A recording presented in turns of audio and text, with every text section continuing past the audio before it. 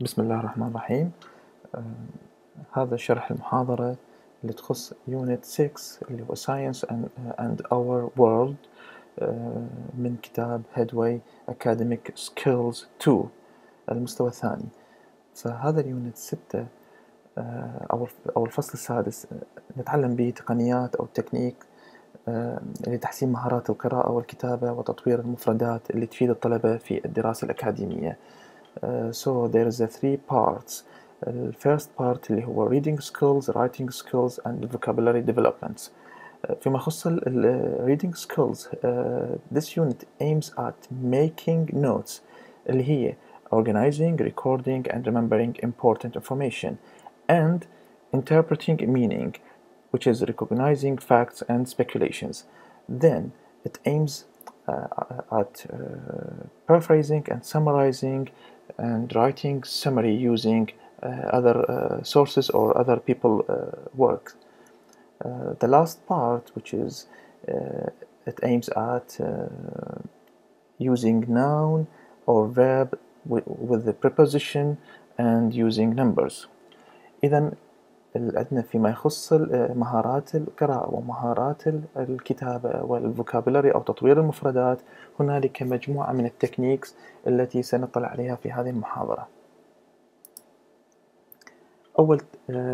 أول part اللي هو reading skills, making notes, organizing, recording and remembering important information. بمعنى أنه كيف تأخذ النوتس أو ملاحظات تسجلها عندما تقرأ academic أو professional paper أو article.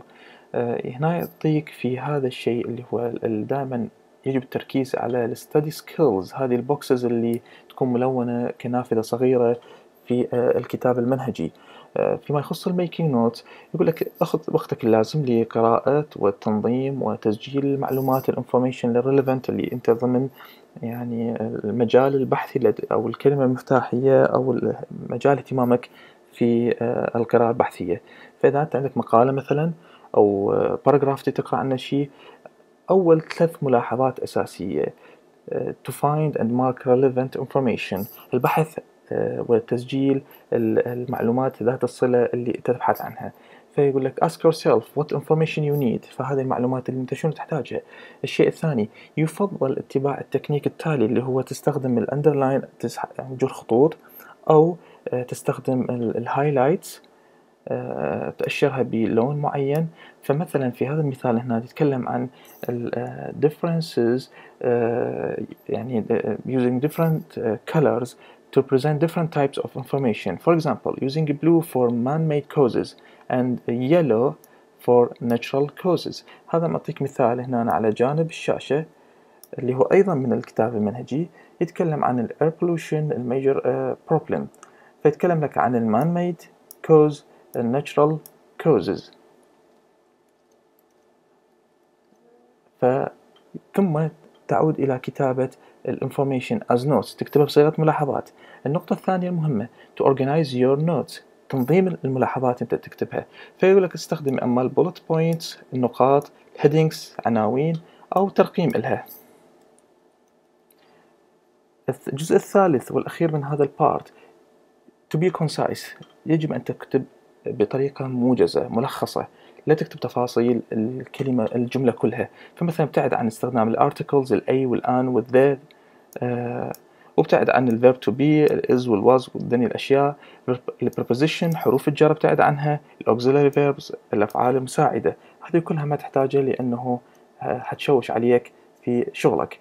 إذن الجزء الأخير من هذا حتى تكون مختصر وتكتب الجمل بطريقة مفهومة ومختصرة هو use some simple abbreviation and symbols، اللي هي مختصرات أو يعني كتابات بسيطة، اللي هي مثلا for example اللي هي e.g، أو 3 نقاط therefore اللي هو لذلك، 3 نقاط مقلوبة because تتكلم عن السبب، يساوي اللي هو equals تعني means.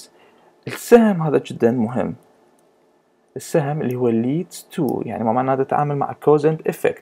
فنرجع إلى نفس المثال اللي بيخص الكتاب، هذا الكتاب المنهجي.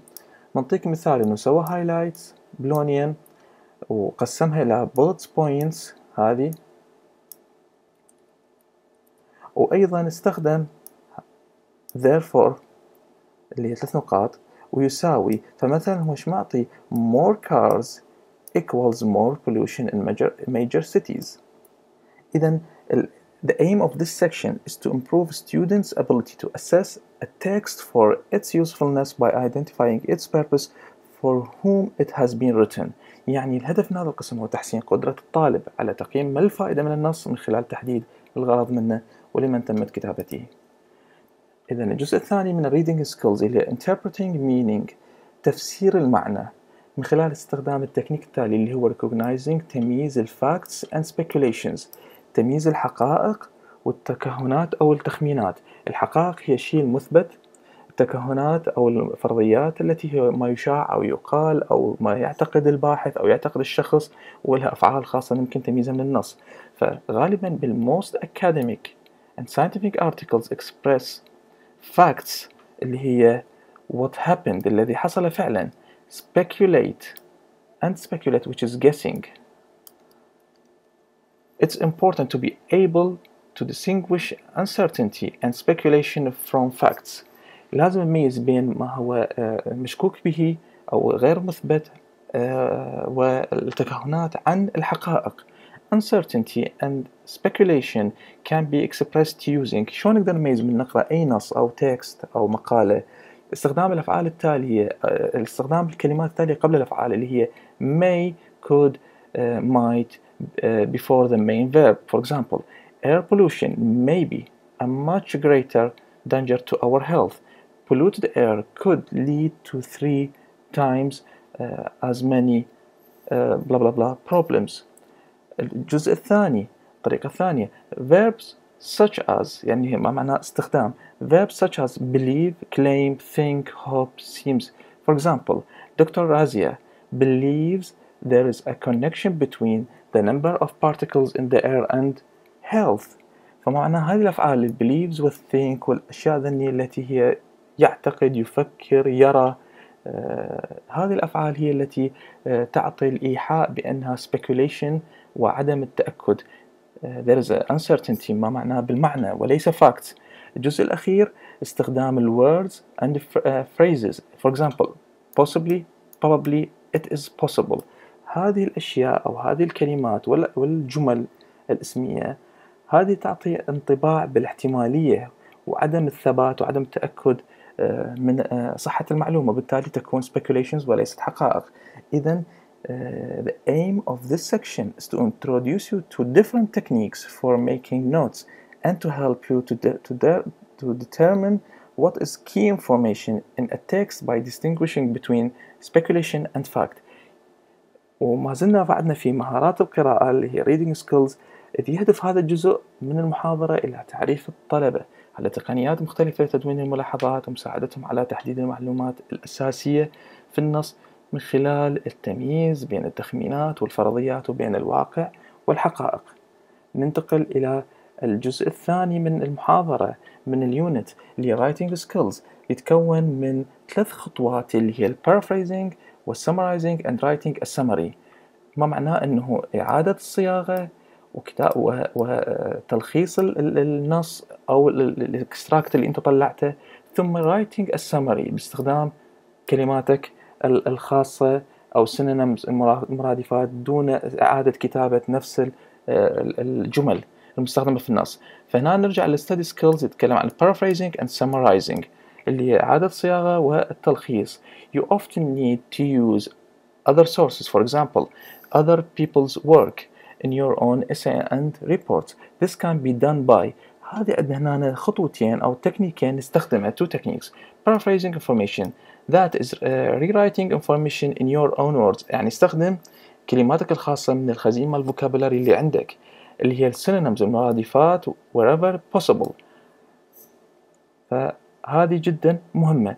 الشيء الثاني summarizing information, that is linking the main points in your own words. ما معناه تلخص المعلومات اللي تربط المين بوينتس هم أيضا باستخدام طريقتك الخاصة وكلماتك الخاصة. ملاحظة مهمة جدا فيما يخص البلاجيرزم أو plagiarizing كفعل أو process.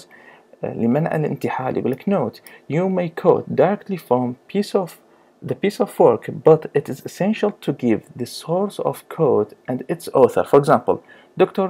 G. Bennett, the author of the study, concluded in 2000 هنا معطيك المصدر 2006 page 191.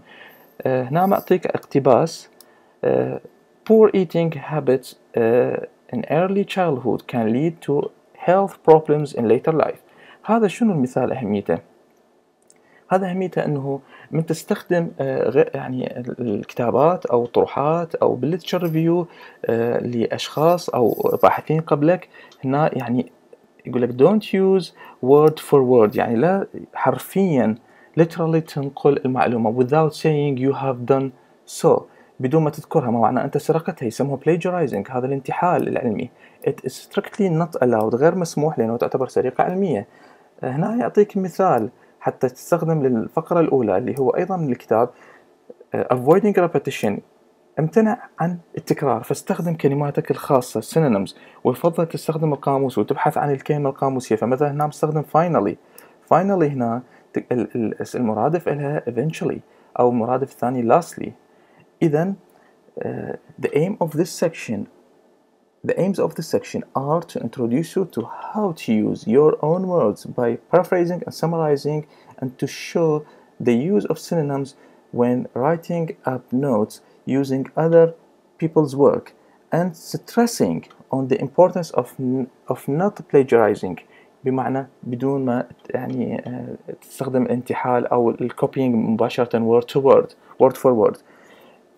إذ يهدف هذا القسم أو جزء من اليونت إلى تعريف الطلبة على كيفية استخدام كلماتهم الخاصة، أي خزين مفردات في إعادة الصياغة والتلخيص وإظهار استخدام المرادفات عند كتابة الملاحظات أو taking notes، وخاصة عند كتابة ملخص عن أعمال آخرين اللي هي يعني كتابة ملخص literature review، والتأكيد على أهمية عدم الانتحال أو السرقة العلمية.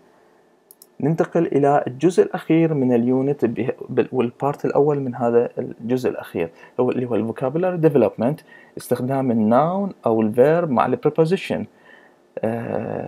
هذا الجزء من الشابتر. The aim of this section is to draw your attention to the help dictionaries give in showing the use as well as the meaning of vocabulary, and to help you express quantity and numbers.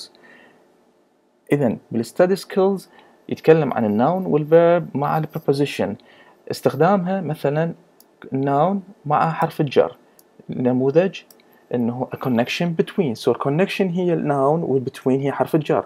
كذلك الverb مع الpreposition، الفعل مع حرف الجر اللي هي to die from، so die هو الفعل و from هو حرف الجر.